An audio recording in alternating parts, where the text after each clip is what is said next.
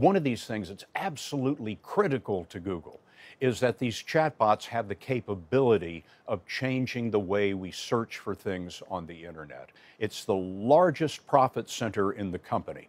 So they are desperate to protect their market share in search, which is about 90% worldwide. In my first few minutes with Bard, the first thing that occurred to me is that search is dead. My opinion. Have you killed your cash cow? I see it quite the opposite way. I think about, we've always felt search is, still only 1 or 2% of the way. If I think about all the additional things we can help users with now, thanks to AI, so to me, I look at a much bigger problem space, and that's what I get excited about. So I think, we can already see we are evolving search internally.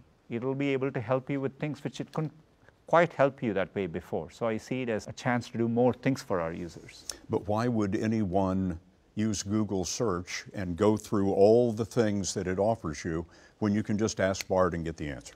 Well, Google search will evolve. So there will be moments where it'll help you. If you're trying to understand a summary of what you're looking for, it'll help you do that. So we are also evolving search deeply, and I look forward to sharing that more.